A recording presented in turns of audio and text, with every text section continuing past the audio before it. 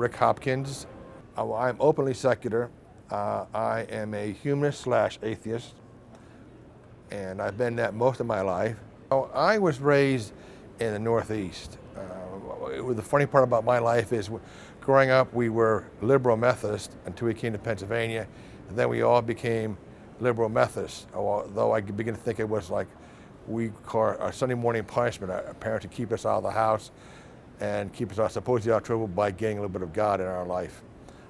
My little religious experience when I became a teenager, when you're thinking about the world and what's about to come, although I find it to be so fascinating because, like when I went to the senior thing at this Baptist church, they couldn't get in the school where they were supposedly going to have this event.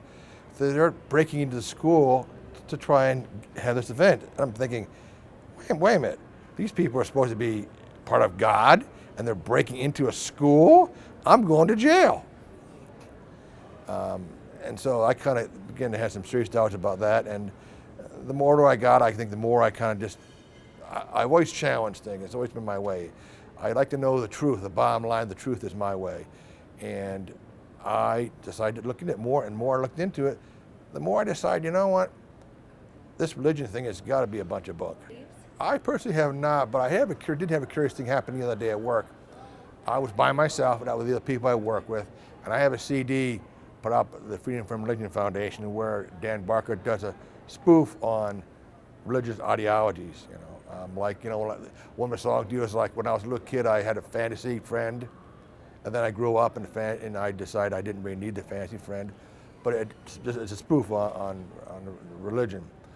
And I was playing this, and a person came in from another department, heard this and goes, "Oh, you're one of those." I said, "What are you talking about?" I'll turn it down, I'll turn it off. I'm not trying to proselytize to you, but it's what I believe. And strangely enough, he had all kinds of reasons to come returning back to my department and convince me that God is on my side and how he's praying for me and how I should be converted and how don't I know the world's coming to an end, there's going to be one world government, and I better get my life straightened out with God. And I said, no, that is not going to happen, and I'm not a pessimist. And other people out there, some are raised Catholic and they think they have to be Catholic. They're raised Baptist, they have to be a Baptist. No, you have to decide for yourself what it is. And by me speaking out, no, I do not beat anybody in the head, but I think people should know where you stand, like with anything. And somebody might say, well, you know what, maybe he has something there. I don't try to convert, but I at least let it know that there are people out there that do not believe in God, and that they should consider in their own private time, in their own private life, that maybe this thing I believe in God isn't necessarily what I've been told it to be.